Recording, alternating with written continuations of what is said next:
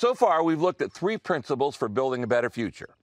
And in this third message that we had last week, we looked at how to create a personal life plan based on the same 7 steps that Nehemiah used to go after the dream that God gave him.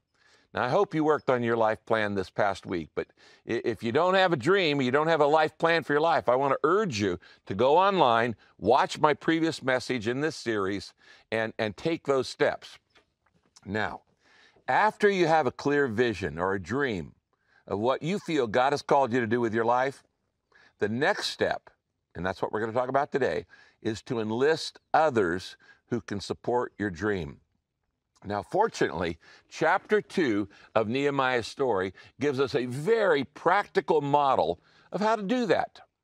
But before we look at Nehemiah's example of how to enlist other people to support your dream, you need to understand 2 facts about dreams. First, no dream is built without support.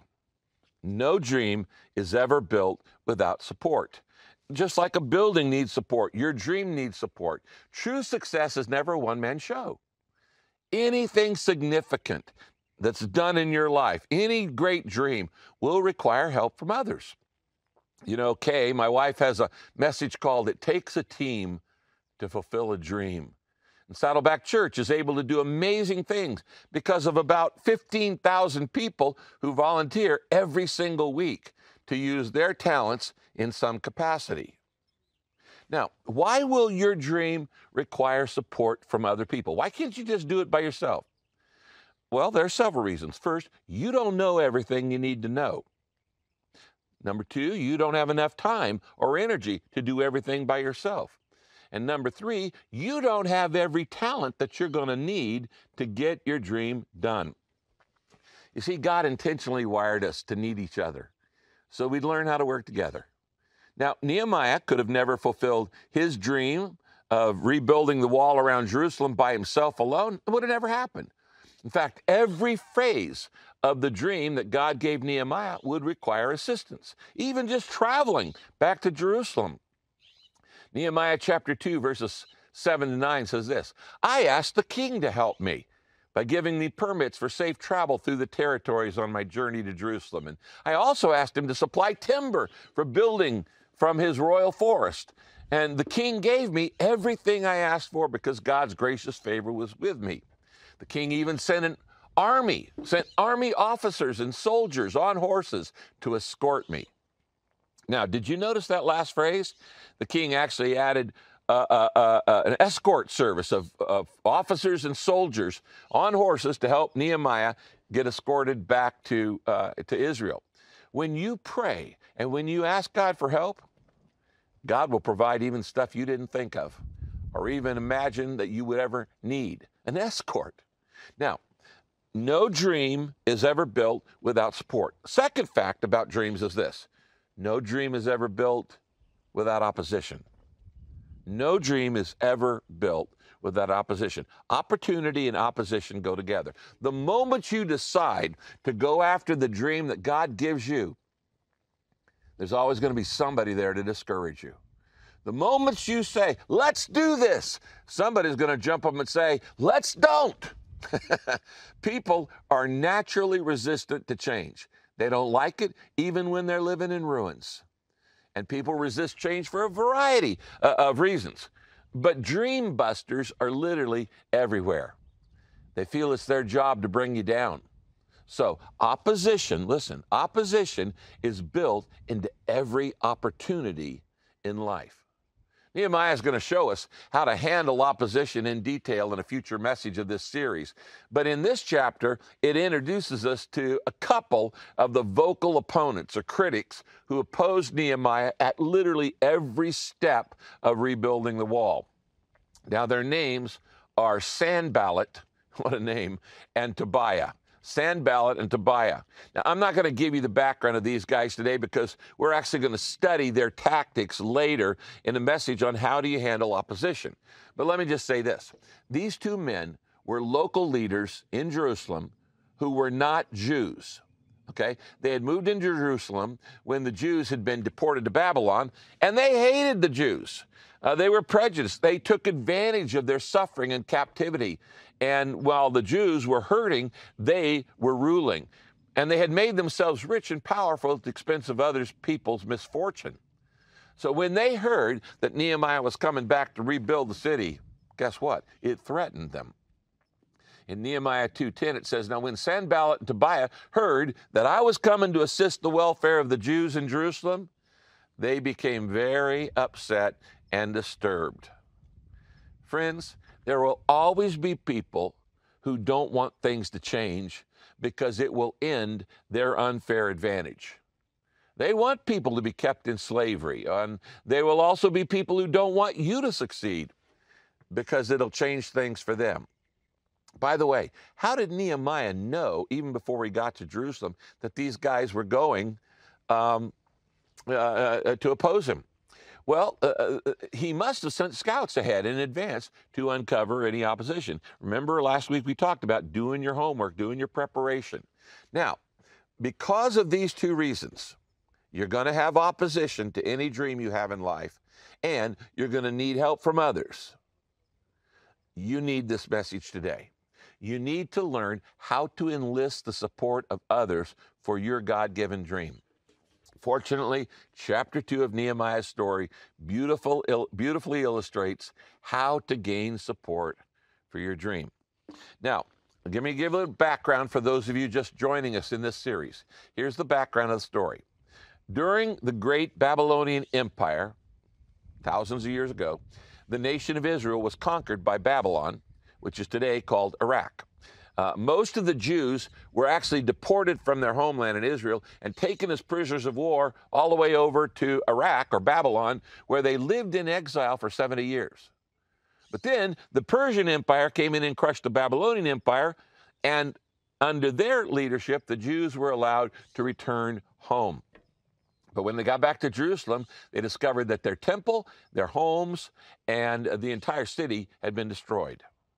And the protective wall and gates around the city had all been destroyed too, so they were defenseless to guys like Tobiah and Sanballat. Now, Nehemiah, who was a Jew, had been promoted to working in the royal court for the Persian king. He gets this dream of rebuilding his hometown. So he prays and he prepares and he plans. We've looked at that in the last messages. And then he asks the king to give him permission to return home and rebuild the wall around Jerusalem. The king goes, okay. Lets him go because God had worked in his heart. And now Nehemiah heads back to Israel. And his next task, what we're going to look at today, is to convince the defeated and discouraged citizens of Jerusalem to help him with the dream. Now, the story of how Nehemiah succeeded in getting others to help him in his dream is found in Nehemiah chapter 2, verses 8 to 20. It is one of the great success stories in the Bible. It really is. By involving other people, Nehemiah was able to accomplish, listen, in 52 days, a project that no one else had succeeded in doing in 90 years. That's a success story. Now, if you're a business person, you really need to pay attention to this series and this message today. So let's look at the steps that you're going to need to follow anytime you need the cooperation of other people in your life, in your family, in your work, in your school, in your business. All right, let's get right into the points. Here's the first step. Number one, wait for the right timing. Wait for the right timing. Ecclesiastes 8:6 says this: there's a right time and a right way to do everything. Now, you know that from experience, that's true. You ever seen a good idea killed because it had bad timing? Yeah. Timing can make or break you. You know, in baseball, every pitcher throws the exact same ball, 5 1/4 ounces. Baseball. Every pitcher stands the same distance from home plate, 60 feet 6 inches. The difference between a pro pitcher and an amateur is one thing: timing. Timing, the difference in timing is worth millions. Now, the best example of understanding timing is actually the ministry of Jesus. If you go and study the life of Christ, you'll find that he often said, it's not time yet. He actually told his mother when she came and asked him to do a miracle, turn water into wine, he goes, it's really not my time yet. Nehemiah understood the power of a dream having the right time to share it. In Nehemiah 2:11, he says this, when I arrived in Jerusalem, he's just made this 1,000-mile journey. When I arrived in Jerusalem, I stayed quiet for 3 days. Now, isn't that interesting? This guy has a huge project. Rebuild the city of Jerusalem, build the wall, restore the gates. He doesn't make a grand entrance. He doesn't arrive on a white horse with trumpets and flags shouting, I am here to save the day. He didn't even announce why he was there. He shows up and doesn't say anything for 3 days. What was he doing those first 3 days? Resting from the long journey? Yeah, probably. Recovering from the journey across the desert? Praying? Probably. We know he's a man of prayer. Was he watching and observing and listening and learning? No doubt. But I'm guessing that as a smart leader, he was also using this delay to build curiosity. Now follow me on this. Nehemiah arrives from the Persian Empire with a royal escort. He gets there, but then he says nothing for 3 days. Imagine the speculation and gossip that would create in the city. By day 3, probably everybody had heard of Nehemiah. He's using the silence and delay to his advantage. He's creating a hunger so people will listen when he actually shares the dream. Now, you have to choose the right timing in sharing the dream for you. You don't just go out and blurt it out the first time you get a dream from God. And while you're waiting for just the right time to announce your dream, you can do these same things that Nehemiah did. You can re-energize your life fresh. You can get in shape. You can pray. You can look around, observe, and learn and get the facts. And you can build curiosity. You start with waiting until the right time to announce your dream. Here's the second thing Nehemiah did, and you're going to need to do this with your dream. Make sure I've done my homework. Make sure I've done my homework. Before you go public and announce your dream to your family, your friends, your neighbors, your boss, whoever, make sure you have all the facts and all your information is correct and current. The Bible says it like this in Proverbs 18:13. It's stupid and shameful to decide before knowing the facts. You see, what you don't want to happen when you're making your pitch or proposal for help and you're sharing your dream is you don't want somebody to ask you a question that you can't answer because you didn't get all the facts. You see, it's not good if they say, well, what would you do if this happens? And you have to admit, I don't know. I actually haven't thought about that. You have to have all the facts and figures to back up your dream ready. You got to do your homework. Proverbs 23:23 on the screen says this, get the facts at any price. Now, what happens in the next few verses is Nehemiah's fact-finding mission. Nehemiah secretly led a research party at night. Okay, he didn't do this when everybody's watching. At night, to go out and to personally inspect the walls and gates of Jerusalem. He didn't depend on secondhand knowledge for his dream. He did his own research. Good leaders do their own research. He learned all he could about what he was getting ready to start, his dream, before he started. He's gathering information. He's assessing the size of the problem as an eyewitness before he says anything. You need to do the same thing with any dream that God gives you. Nehemiah chapter 2, verse 12 and 13, Nehemiah says this, I set out during the night with a few men. I had not told anyone what my God had put in my heart to do for Jerusalem. There were no mounts with me except the one I was riding on. He evidently had a donkey. And he said, by night, I went out through the valley gate toward the dragon well and the dung gate to inspect all the broken down walls of Jerusalem and the city gates which had been destroyed by fire. Now, during this research step, do your homework. Nehemiah didn't want to attract attention to what he was doing, so he goes out in the middle of the night. This is his midnight ride. You've heard of the midnight ride of Paul Revere if you're an American. Well, Nehemiah has a midnight ride around Jerusalem. Now, I'm sure some of you, by the way, are dying to ask me, Rick, why was one of the gates of Jerusalem called the Dung Gate? Well, why do you think? Okay, dung happens. All right. Nehemiah verses 14 and 15 goes on. Then I moved on to the fountain gate and the king's pool. But there was so much rubble, there wasn't even enough room for my donkey to get through. So I went up the valley by night. He goes outside the wall, examining the wall. Finally, I turned back and re-entered at the valley gate. Now, what's going on here? He is surveying the damage in a war zone. It's like going out and surveying the field after a battle. Now, this is the unglamorous, lonely part of leadership nobody ever hears about. It's when you're studying the situation in the middle of the night when everybody else is asleep. And when Nehemiah studied the situation, it was bad. Did you notice that there was so much rubble and ruin piled up that at one point Nehemiah had to dismount, get off his donkey in order to get through a tight spot just by himself? That's how bad the rubble was in Jerusalem. Now, every leader can imagine what Nehemiah is feeling right now. He's going, the size of this project and the severity of the problem is sinking in as he surveys the damage around the city. And he's probably thinking, it's far worse than I thought. And it's a lot more complicated than I ever imagined. And I have never built anything in my life. Why in the world am I here? But God had put a dream in his heart. And he'd come this far in faith. And he's not given up. So he waits for the right time to even start the project and even talk about it.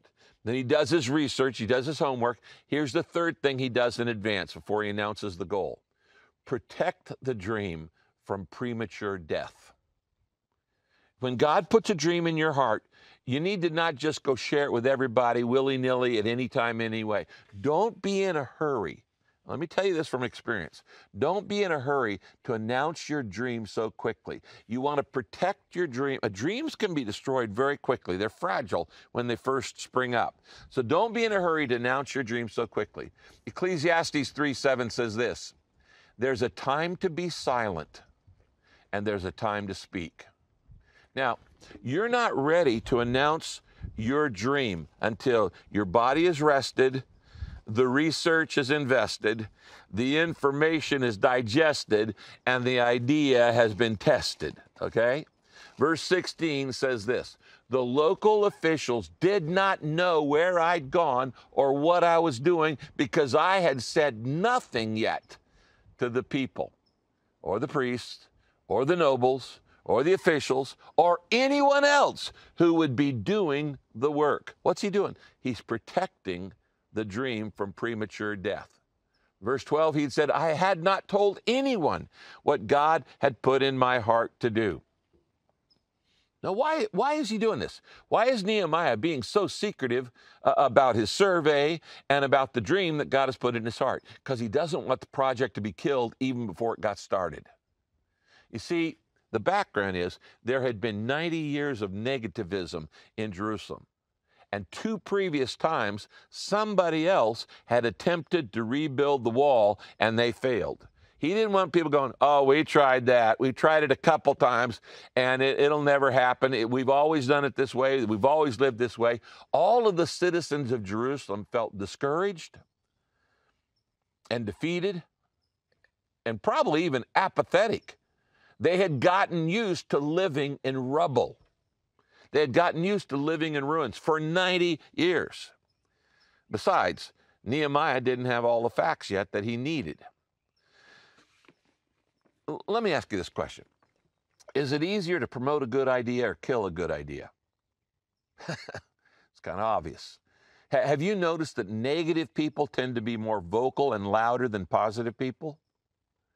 And there were certainly far more negative people living in the rubble than there were positive people living in that rubble of Jerusalem. They had become jaded, apathetic to their situation, feeling that it would never change. Now, some of you may be feeling that right now. COVID has dampened your enthusiasm. And you're thinking, my situation will never change. You don't know what God knows. And you don't realize what God can do so quickly. So I said, Nehemiah accomplished in 52 days what others had not done in 90 years. Now, after Nehemiah had taken these first 3 preparation steps in Jerusalem, he is now ready to unveil his dream. And how he did it and what he said and the way he said it was brilliant. So these next 6 steps are the same thing that you need to say when you're trying to enlist support for something you want to do, for your dream, for your God-given vision in life.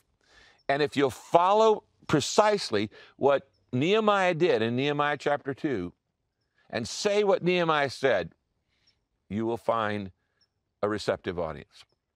All right, here's what you say to enlist support when you're trying to get other people to care about what you care about, to do what you know needs to be done. You see something out there in the world, goes, this needs to change, this is not right. How are you going to get other people to help you? Here's step 4. Talk about we, not me.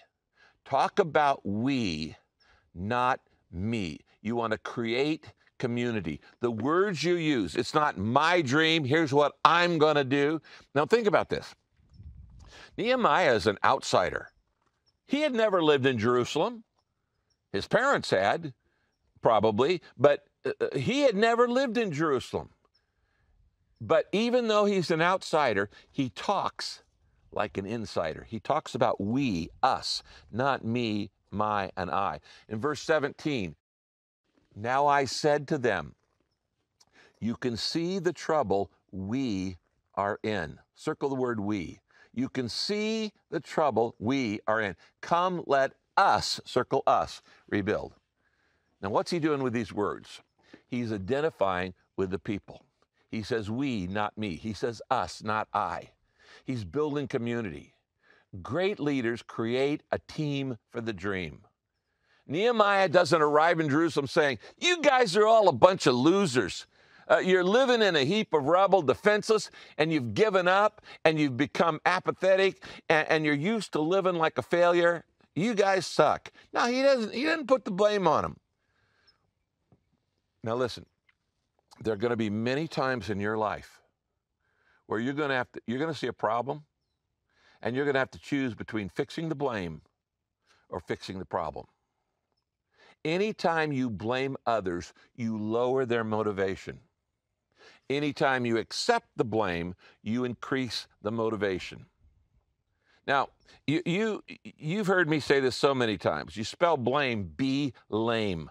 Anytime you blame, you're being lame. Nehemiah doesn't play the role of an outside expert coming in here to tell everybody what a bad job they've been doing. He doesn't say, I'm going to be your savior and I'm going to fix everything for you. Instead, he says, I'm one of you. This is our problem. And together, I know that we can succeed this time because God is with us. To accomplish your dream, you have to identify with the feelings of other people, and you must draw them in, offering to help them accomplish something they've always wanted. You create a sense of community. This is what leadership's all about. Now we come to the next step. When you create community, you talk about we, not me. Number 5, the next thing you do when you're trying to help people get on board, you paint a picture of what needs to be changed. Paint a picture of what needs to change.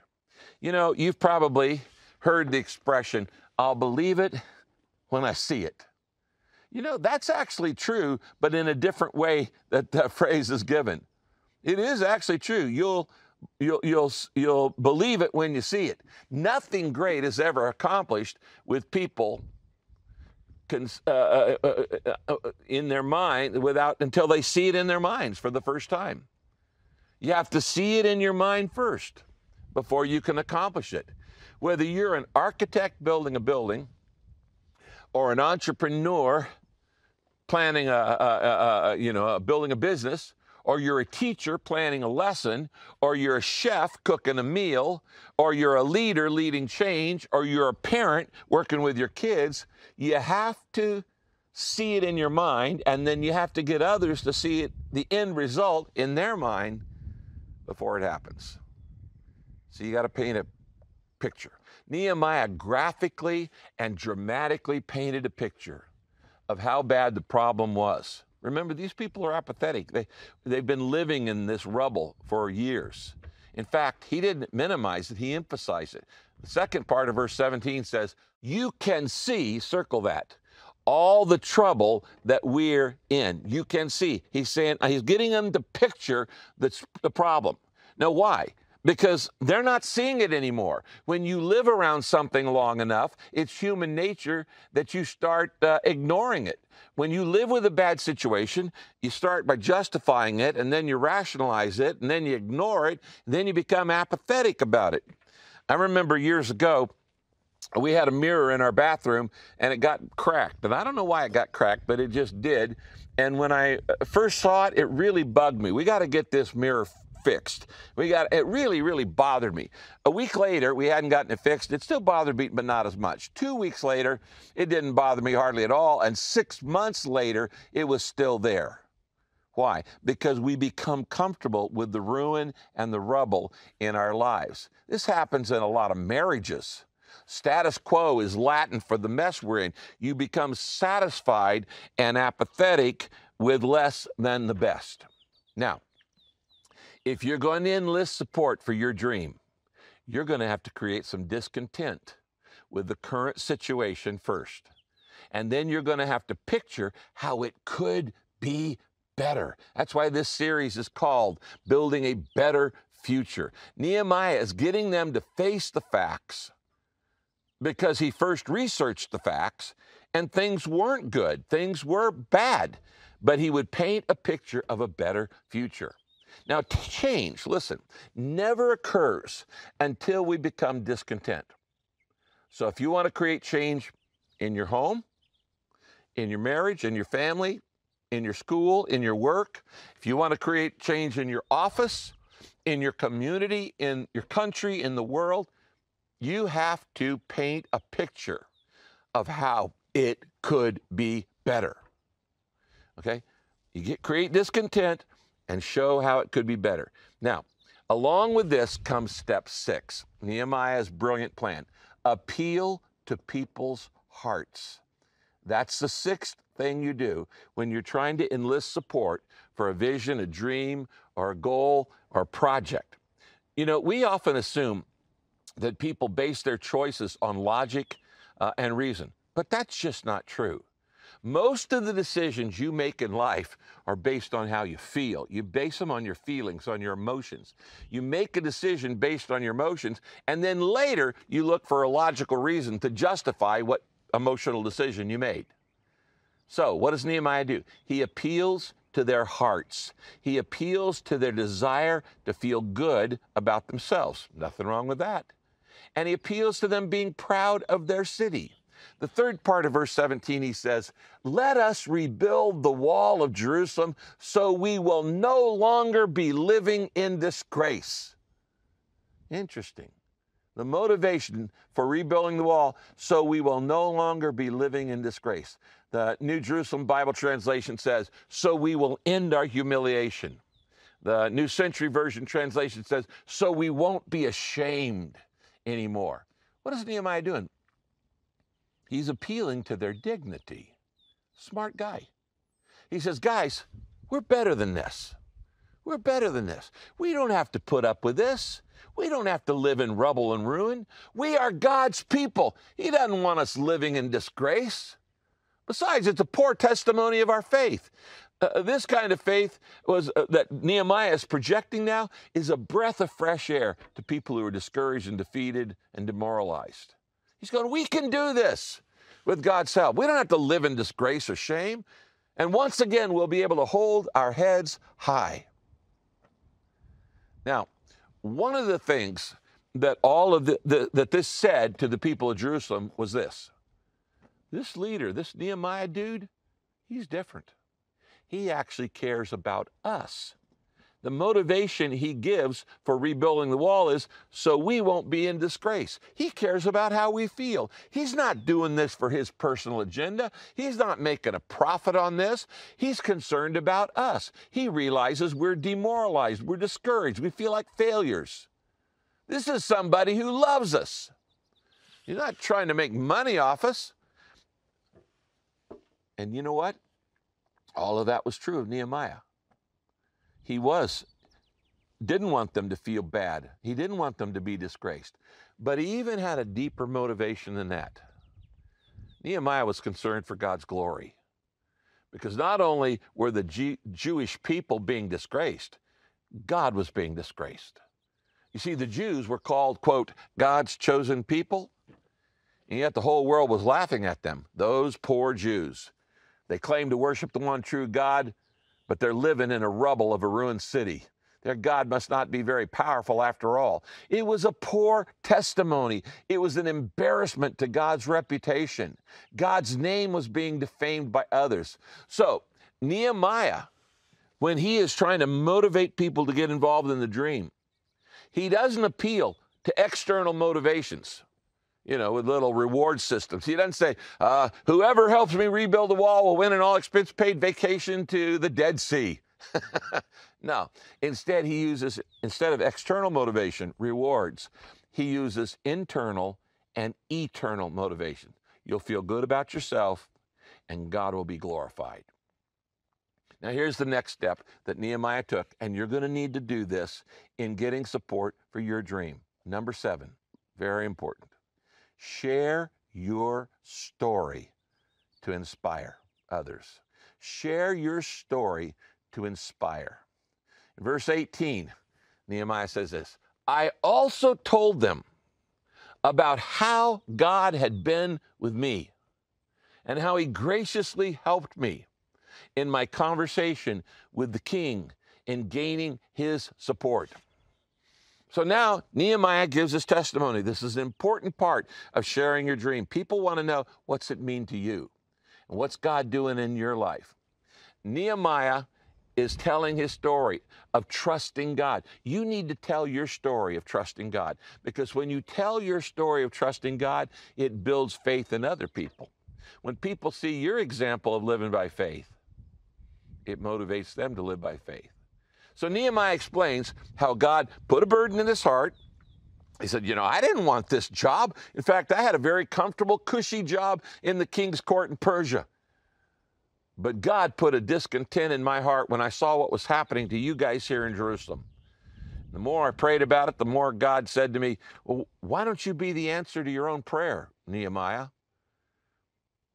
And God says, that's what I want for you, Nehemiah. This is the dream I'm putting in your heart. So I did my homework, and I prayed, and I planned, and I prepared. And God opened the door and gave me the opportunity to share my dream with the king of Persia. And you know what? God changed his heart. The heart of the king is in the hand of the Lord, and he turns it any way he wishes. And he gave me everything I wanted. He gave me permission to come.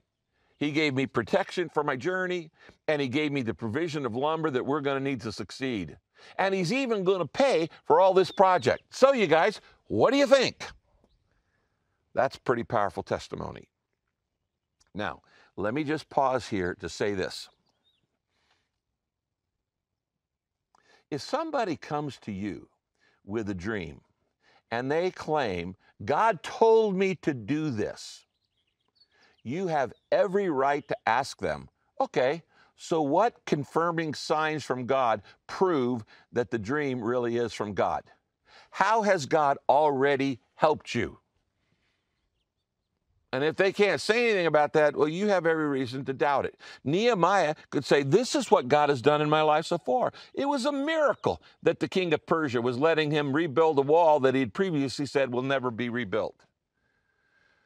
So Nehemiah's testimony is thrilling, and it's inspirational, it's convincing, and the people, how do they respond? Of course, positively. Verse 18. So they all responded saying, let us, not let Nehemiah, let us start rebuilding now. So together, they began the good work. Now what's happening here? The vision is being transferred. Let us rebuild the wall. First, it was just Nehemiah's vision. Now, it's our vision. We are going to do this together. Now, let's look at this. After you've created community, after you've painted a picture of what needs to change, after you've appealed to people's hearts with internal and external motivation, and after you've shared your personal story of faith and how God's been helping you, you're ready for step 8. Ask for help confidently. You might even just write down, ask for help fearlessly. See, you just don't pump people up with all this inspirational dream and then walk away, say, have a nice day. You get specific and you ask for help. This is the moment of truth. Will you join me in this task? Will you join me in the dream? Nehemiah verse 17, Nehemiah says, come, let's rebuild the wall now. You got to ask, friends. You got to ask. That's the scary part of having a dream. The Bible says you have not because you ask not. And that's not just true in asking for God's help. It's also true in asking for the help of others. Now, in my previous message, I warned you to not say no for other people. Never assume that you know their answer in advance. If they want to say no, let them say it. Never say no for anybody. Your job is to just ask. Now, when you think, I don't like to ask other people for help, I don't like to ask them for assistance, I'll just do it myself. When you say, I'll just do it myself, you reveal your own insecurity. You limit what God wants to do in your life because it's limited to just you. And you rob other people of the blessing of being involved. This church would have never been built by one person. It's been built by thousands and thousands and thousands of people. Now, at the start of this message, I told you that no dream is built without opposition. So the final step is this, number 9. Ignore naysayers and expect God's help. When you finally lay out the dream and you lay it out on the line and say, will you help me? There will be some naysayers. So what? Verses 19 and 20 of Nehemiah 2 says this, when Sanballat and Tobiah, now we've added a third guy, Geshem, heard this, they mocked and ridiculed us. Can you handle that? You don't need the approval of other people to make you happy. What other people think of you is none of your business. They mocked and ridiculed us. They said, what do you think you're doing? Who do you think you are? They asked. You haven't done this in 90 years. Why do you think now you're going to be able to rebuild the wall? Are you rebelling against the king? They're trying to make them afraid. Maybe the king will come in and smash them all again. Nehemiah says, I simply replied to all this ridicule and mocking, the God of heaven will give us success. The God of heaven will give us success. We're his servants, and we will rebuild this. But you have no claim or right to this city. Now, did you notice that a third opponent is mentioned? I need to warn you, I know this from experience, that the farther you go with God's dream, the more likely the opposition will grow too. I didn't have a whole lot of opposition when I first started Saddleback Church, but there's an awful lot now. That Nehemiah did not spend much time responding to critics. I don't spend much time responding to critics. Why? You wouldn't have time to get anything done. If you respond to every critic, the devil will make sure you're constantly criticized. And you never get anything else done if all you're doing is reacting to what other people think of you. Nehemiah simply replied, the God of heaven will give us success. We're his servants, and we will rebuild this wall regardless of your criticism or your attacks or your mocking or your ridiculing, whatever. Now, I hope you took some time this past week to begin writing down your thoughts and dreams using the 7 steps we looked at for building a life plan that we learned from Nehemiah in our last message. If you didn't, I want to encourage you to start this week. Go back and look at those 7 steps in that message on starting to build a life plan post-COVID. And then you can review these steps that we've just looked at today for how you enlist support for your dream. You know, I have carried this little card in my wallet and in my desk for 42 years.